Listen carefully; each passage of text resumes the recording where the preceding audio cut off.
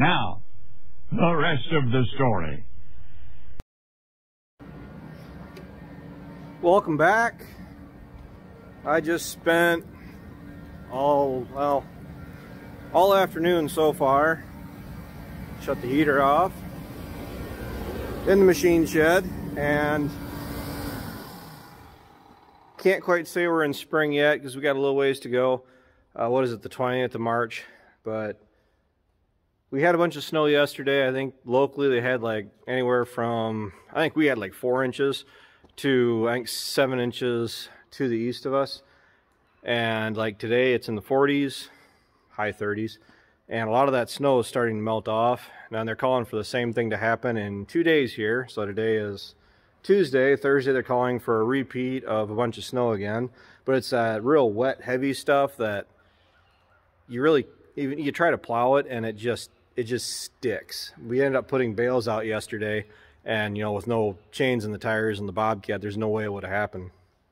But as you're driving through that fresh snow, it's like you're making a snowball with the tire. It doesn't want to fall away. And starting, the current forecast says starting Sunday, we're supposed to start seeing highs in the 40s, 50s, and 60s. Let me rephrase that. They aren't saying the 40s, they're saying for highs in the 50s and 60s. So looking in the third week of March is starting to see some a little bit more mild weather. I'll take it, and start doing some more spring prep work. The planter does have to come out before too long here, but that does kind of entail this thing behind me and cell phone video, so my camera doesn't want to focus. And then there we go. So I ended up going the route of bulk oil. Really wasn't a fan of switching to it, other than the fact that I couldn't get just standard 30 weight anymore. We're switching everything over to 1540, so we'll be running 1540 year-round on the majority of the equipment. The Gator, the lawnmowers, the four-wheelers. I'll still be putting 30 weight in those, but everything else is going to be 1540. The Bobcat is already that route. The Combine is already that route. So it's making sense to this point of just switching everything else over. They do say that on older engines you tend to burn through it a little bit more. They say that, well, the theory is because on an older engine that's used to running 30 weight, oh, you burn through 1540. Well, a lot of it is just because it's an older used engine. A friend of mine actually has gone through a lot of his machinery quite recently, has been rebuilt. Oh, I say recently, I say within the last 10 years, and on his older 46, and has been running 1540 in it since, and he says it doesn't burn oil. So going this route, already cleaned up a lot of the mess alongside the wall here. I'm tired of it. A lot of these oil buckets, I went through and I took the lids off of the majority of them. Anything with the plastic handles, like these high guard buckets back here, I'm gonna dispose of them.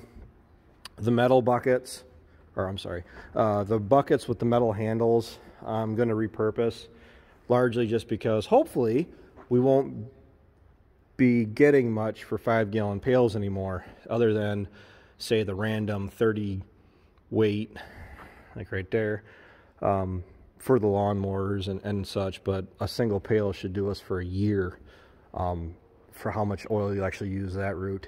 Like the four-wheelers, I only have to change them once. I mean, I love my four-wheeler, but I actually don't put enough miles on it to justify changing the oil more than once a year.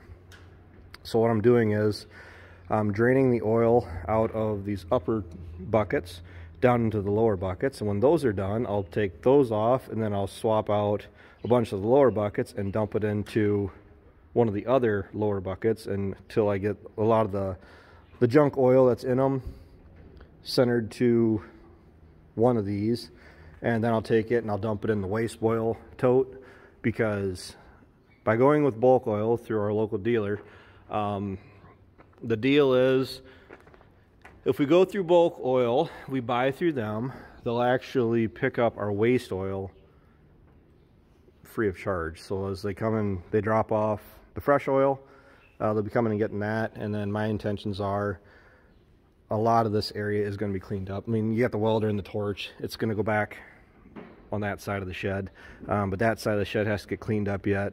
It's not as bad as it was, but just that that area right there, I'm going to go through it, and any of the older materials, pails, whatnot. I just don't like seeing clutter. Like a lot of this area right here, I mean, the drill, that's actually, we're going to relocate that, get it out of the dirt. And then this actually used to be where we used to store our feed when we were milking. Now it's just been a catch-all. I mean, you can see we still got some of the older oil buckets there that are going to go away.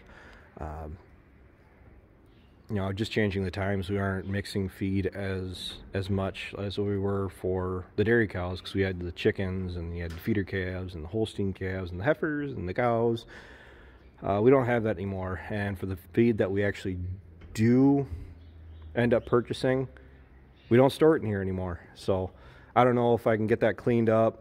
I mean, the wood there, I'm going to take that out. It's actually a nice gathering point for rodents, so actually getting that out of there and having one less area for the mice to congregate, all the better. And I would really like to actually have a place that's more dedicated for this. The gators in here year round, but then like for my four-wheeler, I put it away for the winter because I don't even like riding snowmobiles or four-wheelers in the winter, let alone like ever riding a snowmobile. I don't like trying to get out and about in the snow and the mud.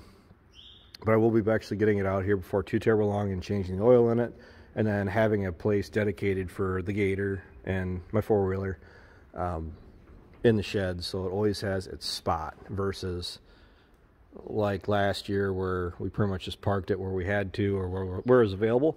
And then you run into the issue of, okay, we just blocked the gator in, or we just blocked the four-wheeler in, or whatnot.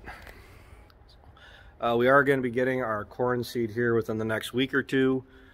Spring work, I mean, obviously, why I was going through and getting that set up today, because I got that oil ordered, which means hopefully by next week, I mean, if it's in the 50s and 60s, we're not checking fence, because we are planning on starting that anytime here.